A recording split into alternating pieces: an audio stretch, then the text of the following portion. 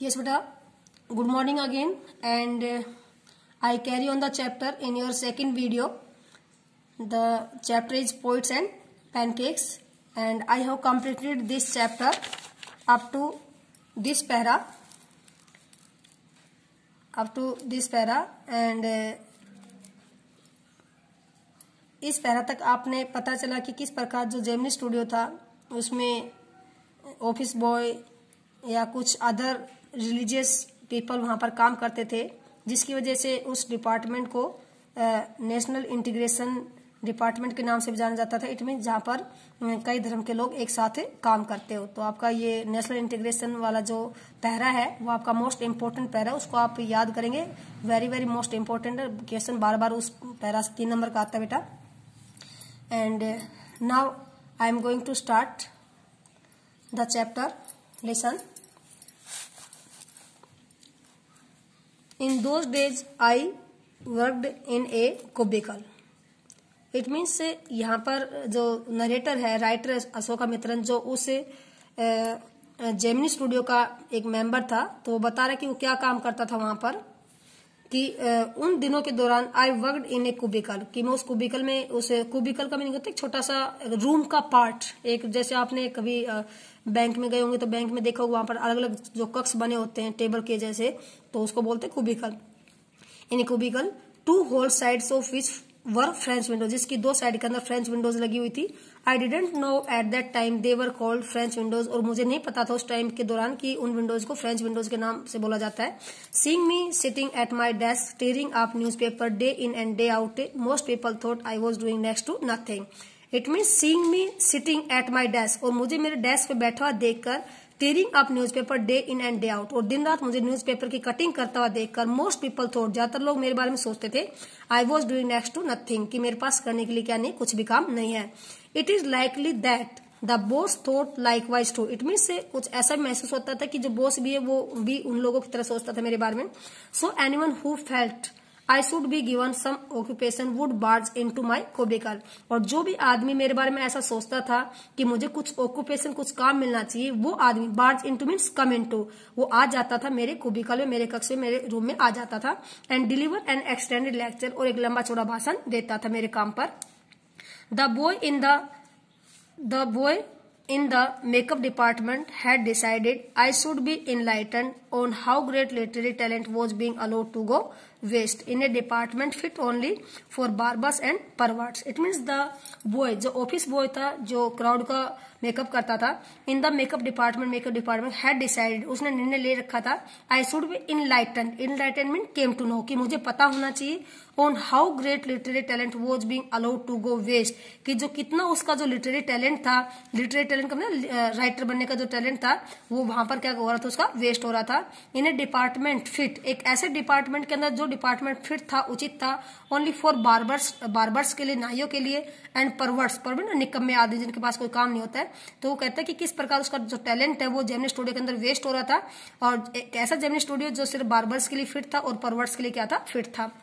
Soon I was praying for crowd shooting, और मैं जल्दी प्रेयर करता था कि किसी तरह अपने क्राउड शूटिंग में बिजी हो जाए, मेकअप करने में बिजी हो जाए। ऑल द टाइम, पूरे टाइम में प्रेयर करता रहता था कि मेरे पास ना आए वो। Nothing sort of it could save me from his epics, लेकिन कोई भी चीज उसकी एपिक्स से, उसकी कहानी से मुझे नहीं बचा सकती थी। In all instances of frustration you will always find the anger directed towards a single person openly और कोवर्टली। इट मीन्स किस प्रकार आपने नजर आया कि ऑफिस बॉय था, वो कैसे राइटर से कंप्लेंट करता है कि उसका जो टैलेंट है वहां पर वेस्ट हो रहा है। तो इस प्रकार उसका जो इस प्रकार सोचने का मतलब, वो किसी एक व्यक्ति से, इट मीन्स जहां पर यहाँ पर सुब्बू नाम का जो करेक्टर है, उस सुब्बू से वो हमेशा चिढ़ता था, और वो हमेशा अपने फ्रस्ट्रेशन का, अपने दुख का कारण मानता था। तो कैसे बताया यहाँ पर, तो सुब्बू के अंदर क्या क्या क्वालिटीज थी, वो सारे इस पैरा के अंदर बताई गई है। जैसे आप यहाँ पर देखेंगे, इसे अंडरलाइन के अंदर सुब्बू के बारे में सारा बताया गया, और ये मोस्ट इंपोर्टेंट क्वेश्चन आपका 6 मार्क्स से यहाँ से अराइज होता है, और जो बार बार आपके एग्जाम में पूछा जाता है। तो आप इस पैरा को बहुत अच्छे से अंडरलाइन कर लेंगे, जैसे यहाँ पर बच्चों ने अंडरलाइन करा कि मेरे पास एक पुरानी बुक है, ठीक है, तो आप भी ऐसे ही कर लेंगे। In all instances of frustration, it means उसके जो फ्रस्ट्रेशन थे, उसका जो दुख था, उसके दुख के सभी एग्जाम्पल्स में you will always find the anger directed, तुम्हें हमेशा पता चलेगा कि इसका जो गुस्सा था directed towards a single person, उसका जो गुस्सा किस पर होता था, एक सिंगल पर्सन पे होता था, ओपनली और कवर्टली। ओपनली का मतलब या तो डायरेक्टली उसका गुस्सा उस आदमी के ऊपर होता था या कवर्टली, और यहाँ पर पर्सन किसको बोला गया, सुब्बू को। इट मीन सुब्बू से हमेशा इरिटेट होता था, हमेशा उसे चिढ़ता था, उसको लाइक नहीं करता था, क्योंकि सुब्बू फेमस ज्यादा हो गया था वहां पर और उसकी इंपॉर्टेंस क्या हो गई थी, कम हो गई थी। तो इस प्रकार उसका गुस्सा था सिर्फ किस पे होता था, एक ऐसे पर्सन पे होता था, ओपनली या तो ओपन रूप से या कवर्टली, कवर्टली मीन सीक्रेटली, गुप्त रूप से। And this man of the makeup department was convinced, और उस आदमी को उस मेकअप डिपार्टमेंट के अंदर ऐसा विश्वास किया जाता था कि ऑल हिज हुज मीन होता है दुख, कि उसका दुख का कारण इग्नोमिनी अपयश, अपमान, एंड नेग्लेक्ट, और उसकी नजरअंदाज, यानी कि उस जेमिनी स्टूडियो के अंदर जो ऑफिस बॉय का जो दुख था और उसका जो अपमान था और उसकी जो उसको इग्नोर किया जाता था, वर ड्यू टू कोठा मंगलम सुब्बू, वो किसकी वजह थी, कोठा मंगलम सुब्बू की वजह, सुब्बू का कंप्लीट नेम है। इट मीन्स उसका सारे दुख का कारण, उसके सारे अपमान का कारण, उसके सारे नजरअंदाज का कारण किसको मानता था, कोठा मंगलम सुब्बू को मानता था। Subbu was the number 2 eight Gemini studio, Subbu था वो जेमिनी स्टूडियो में 2nd नंबर पे काम करता था। तो आपका ये 6 नंबर का आंसर यहाँ से स्टार्ट हो रहा है बेटा, आप हर पॉइंट को यहाँ पर ध्यान से पढ़ेंगे। He couldn't have had a more encouraging opening in films then our grown up makeup boy had, it means he couldn't have had a more increasing opening, it mean Subbu की जो स्टार्टिंग में Gemini studio में आया था, तो उसकी जो opening थी, इट मीन उसका जो स्टार्टिंग जो काम करने का स्टार्टिंग पॉइंट था, वो ज्यादा इंकरेजिंग, ज्यादा उत्साहित करने वाला नहीं था इन फिल्म्स के अंदर।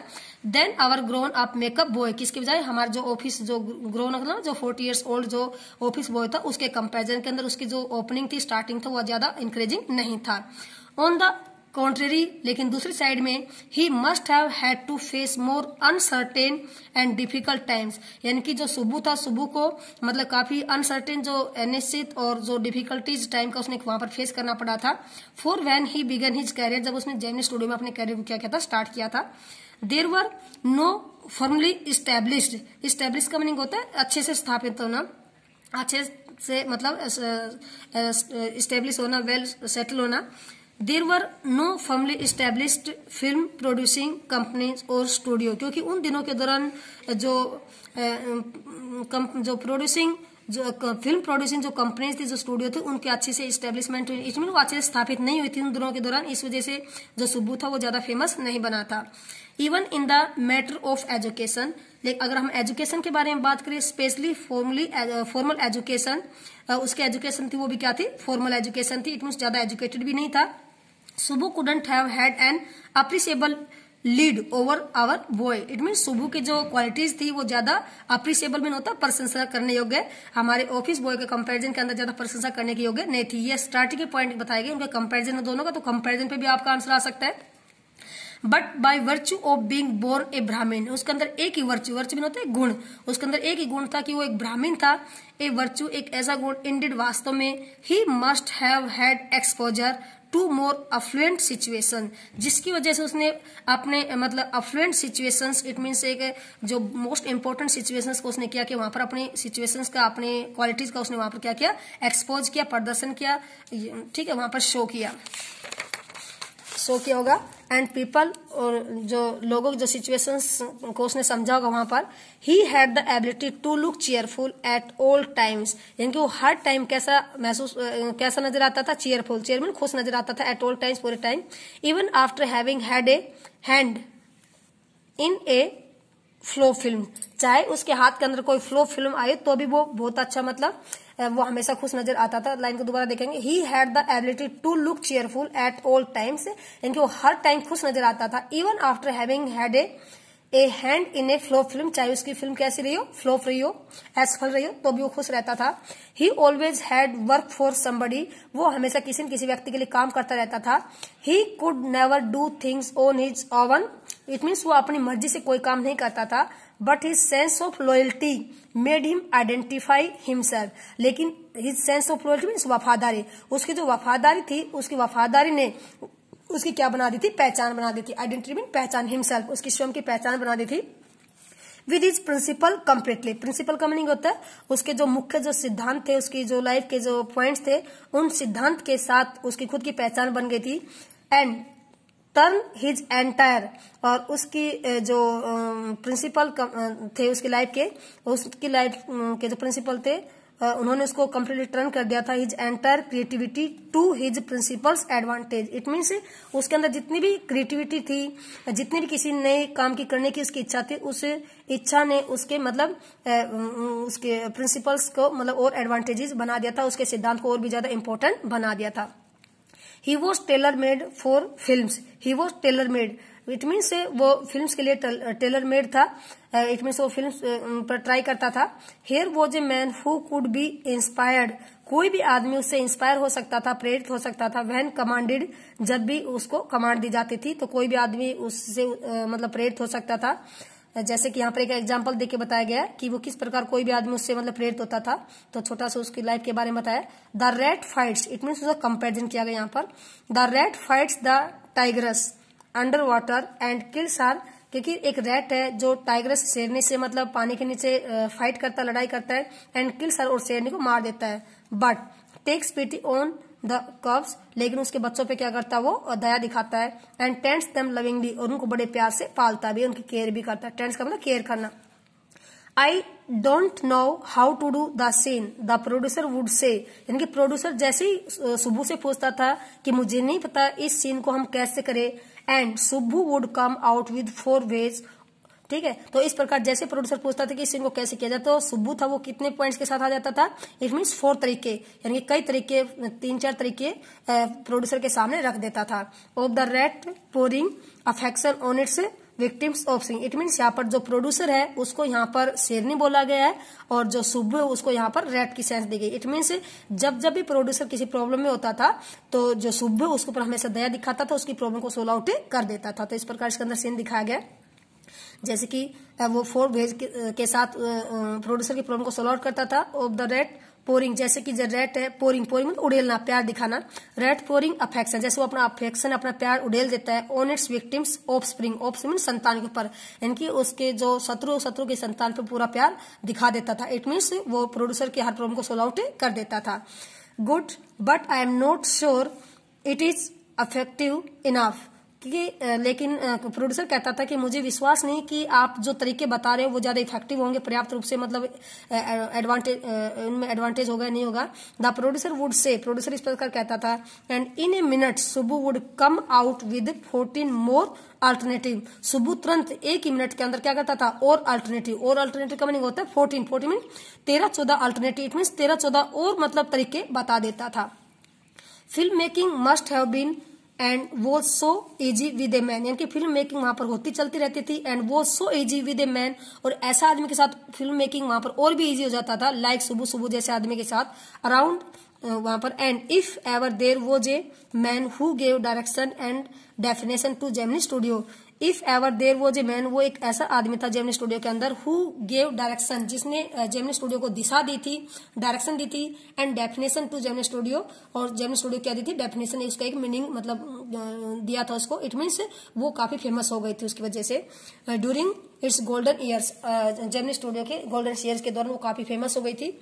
इट वॉज सुब्बू, और ये सिर्फ सुब्बू की वजह से था। Subbu had a separate identity as a poet, जो सुब्बू की अपनी एक अलग से भी आइडेंटिटी थी, अपनी अलग से पहचान थी एक पोइट के रूप में। एंड दो he was certainly capable of more complex and higher forms as a, and दो यद्यपि ही वॉज सर्टेनली कैपेबल, वो सक्षम था, of more complex and higher forms, यानी कि जटिल और उस अलग टाइप के फॉर्म, इसमें उसके अंदर और भी अलग टाइप की क्वालिटीज थी।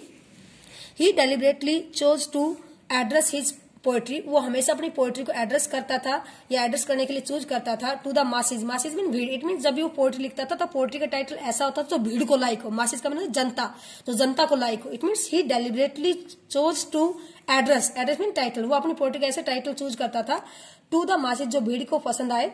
His success in films overshadowed and ड्वार्फ्ड his literary achievement. His success in film, इसमें उसकी जो फिल्म के अंदर जो उसकी सक्सेस थी, ओवरशैडोड, ओवरशैडोड दब गई थी, दब गई थी and dwarf his literary achievements, उसका जो लिटरेरी जो टैलेंट, लिटरेरी में जो राइटर बनने का जो टैलेंट था, पोइट बनने जो टैलेंट था वो क्या हो गया था, ओवरशैड हो गया था। इट मीन्स डवर क्या था, मतलब एकदम बोना, इट मीन्स उसका टैलेंट क्या हो चुका था, कम हो चुका था, क्योंकि वो मूवी वगैरह के अंदर ज्यादा कहा था, उसकी वजह से वो काफी उनके अंदर ओवरशैड हो गया था। इट मीन्स उसका टैलेंट खत्म हो गया था। और सो हिज क्रिटिक्स फेल्ट, और ऐसा उसके जो क्रिटिक, उसके आलोचक होते थे वो ऐसा महसूस करते थे कि उसका जो टैलेंट है वो खत्म होता जा रहा है। ही composed several truly original stories poems, यानी कि उसने ही कंपोज में लिखना, उसने कई सच्ची ओरिजिनल जो स्टोरी जो पोएम्स थी उसने लिखी इन फोक रिफ्रेन, फोक मतलब फोक में ना जो मतलब एक जो अपनी लोकल जो एक टून होती है, लोकल टून के अंदर उसने उसको लिखा था। एंड डिक्सन में जो पैरा वगैरह होते हैं उसको उसने लिखा था अपनी कथा को। And also wrote a स्प्रेवलिंग novel, और उसने एक स्प्रेवलिंग नोवेल भी लिखा था, थिलाना मोहनम्बल नाम का उसने एक नोवेल भी लिखा था, with dozens of very डेप्थली attach, जिसके अंदर बहुत क्लेवर वहां पर कैरेक्टर्स थे, with dozens of very डेप्थली attached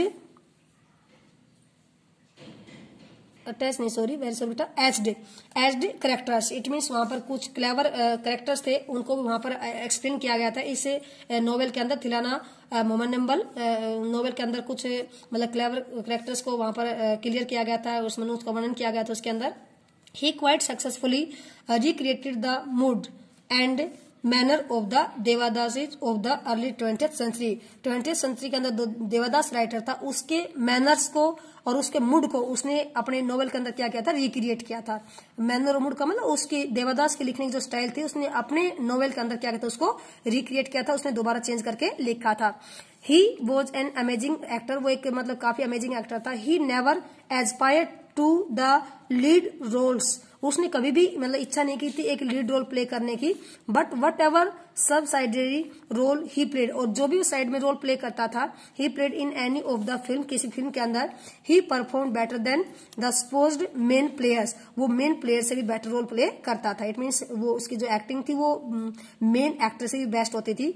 he had a genial love for anyone, किसी के प्रति भी उसका जो प्यार था वो जीनियन था। ही came across and his house was a permanent residence. He came across का मतलब वो सबका नोन हो चुका था, सब उसको जानते थे। And his house was a permanent residence for dozens of near and far relations and acquaintances, उसका जो घर था, हाउस था, वो एक परमानेंट रेजिडेंस बना हुआ था, एक निवास की जगह बनी हुई थी। किसके लिए, डजन्स यानी कि बहुत सारे लोगों के लिए, नियर यानी कि नजदीक के लोग, एंड फार रिलेशंस दूर के रिश्तेदारी के लोग, और जो भी जाने पहचाने लोग थे वो मतलब सब उसके घर पर आते रहते थे। इट सीम्ड अगेंस्ट सुबुज नेचर, ये सब चीजें सुबु के नेचर के अगेंस्ट प्रतीत होती थी। To be even conscious that, जबकि वो इस बात के लिए कॉन्शियस था कि he was feeding and sporting so many of them, कि उनमें कई लोगों को, यानी कि जो लोग उसके घर पे आते थे उन कई लोगों को वो सपोर्ट भी करता था और उनको फीड भी करता था। सच ए चैरिटेबल एंड इम्प्रोविडेंट मैन, वो इस प्रकार का एक मतलब उदार, चैरिटेबल का मतलब दया दिखाने वाला व्यक्ति था, दान करने वाला व्यक्ति था, एक मतलब इम्पोर्टेंट व्यक्ति बना हुआ था, फेमस बना हुआ था। And yet he had enemies, लेकिन इन सब चीजों के साथ साथ उसके क्या थे, एनिमीज भी थे, दुश्मन भी थे। Was it because he seemed so close and intimate with the boss, और ये इनकी वजह क्या थी, इनमें लोग उसके दुश्मन क्यों थे, क्योंकि वो वजह थी कि क्योंकि वो बॉस था, उस बॉस के काफी क्लोज था।